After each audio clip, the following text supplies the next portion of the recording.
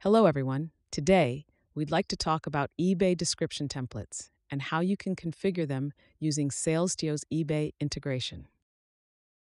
Unlike Amazon, the eBay marketplace offers sellers a flexible way to present product descriptions. An eBay listing includes multiple sections: title, image section with gallery, variations block, item specifics block, and the eBay product description section. Inside the description section, eBay allows sellers to use almost any HTML tags and CSS, providing significant flexibility in detailing product, payment, and shipping information. Please note that if you wish to use an identical description across all your products, you'll need to prepare it separately for each listing, replacing subsections with product-related data. With Salestio's eBay integration, you can simplify this process by using eBay description templates. The eBay description template section can be accessed from the Salestio app, then the eBay application, then Profiles, and finally the description template. After installing Salestio, you'll already have a default simple template.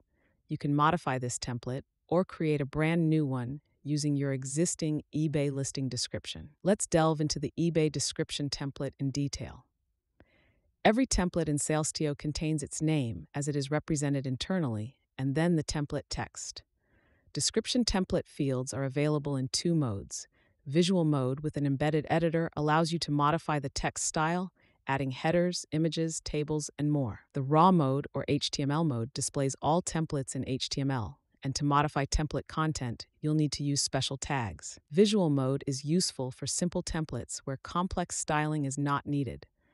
HTML mode allows the creation of any complex template you need, or the integration of your existing template. The toggle editor button lets you switch between both modes. The preview button renders a template using one of your store products. Now let's look at the special variables available in the template. The eBay description template, used for multiple products, conveniently allows you to avoid defining fixed data in the template, such as product title, description, or gallery.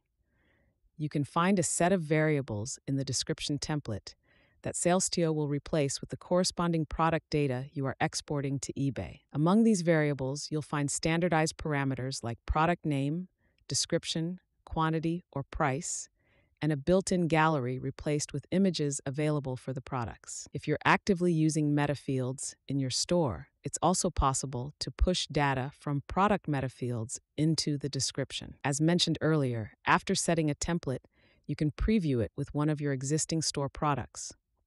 First, save the template, then click on the Preview button. In the new dialog, you'll need to select a product used for the template, and after confirmation, you can see a generated template where the variables are replaced with available product data. Okay, now let's look at a few common tasks related to the description template. Setting existing description template. If you want to use your existing eBay description template inside Salestio, you need to follow a few steps. First, create a new description template, then switch to HTML mode by clicking the Toggle Editor button and paste your template into this field. Next, replace product-related data in the template with Salestio description variables. For example, we set the correct product title, product description, and integrated image gallery. After this, save the template and use a preview to verify how it looks with one of the products.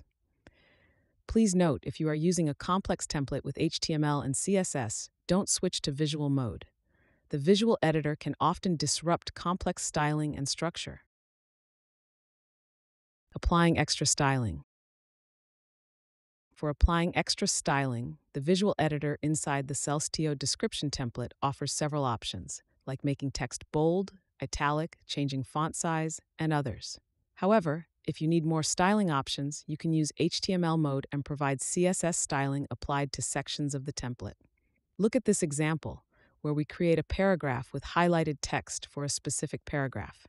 We'll use ChatGPT to generate styling. Switch to HTML mode, set a style tag, and insert style text. Then, for specific parts of our template, we'll indicate highlighting requirements by setting a CSS class highlight. Finally, we'll save the template and preview how it's rendered with our product. That's all for today. Hope you enjoyed our video. If you have any questions, please reach out to our support team.